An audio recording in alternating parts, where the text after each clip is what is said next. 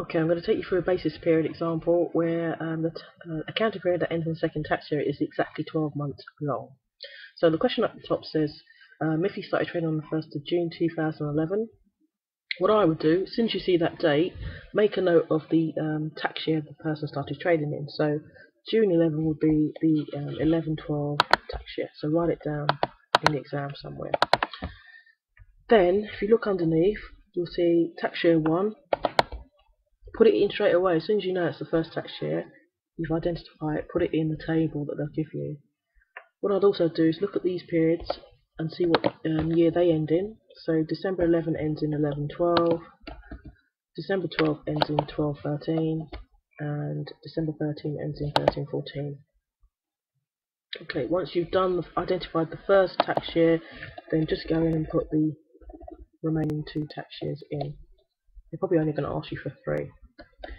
When we do that, we're going to work out what the basis periods are. So we know in the first year we always go from the start of trade, so 1st of June, and we always go to the next tax year end, which is the 5th of April. Let's just do the dates and we'll do the profits in a second. Tax year 2, remember the question you ask yourself is there an accounting period or period of account that ends in the second tax year? We've identified the second tax year as being 12/13. Have a look at the top. This one does, so the answer is yes. And then you ask yourself a further question is how long is the period?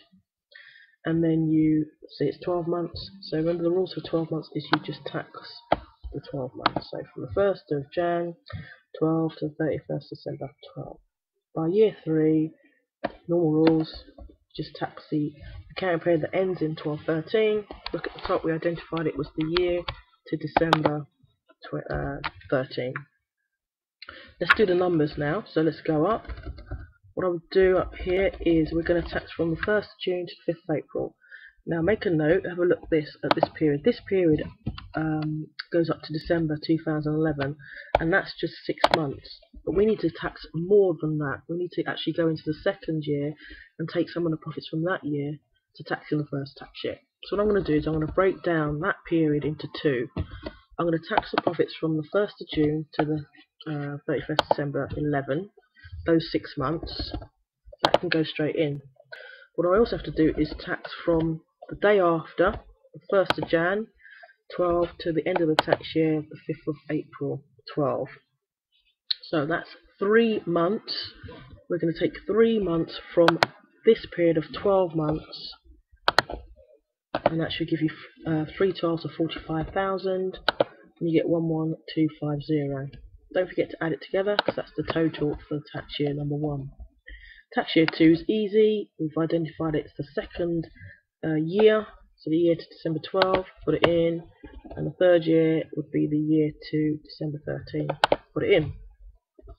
Last thing you're always asked to do is identify the overlap profits.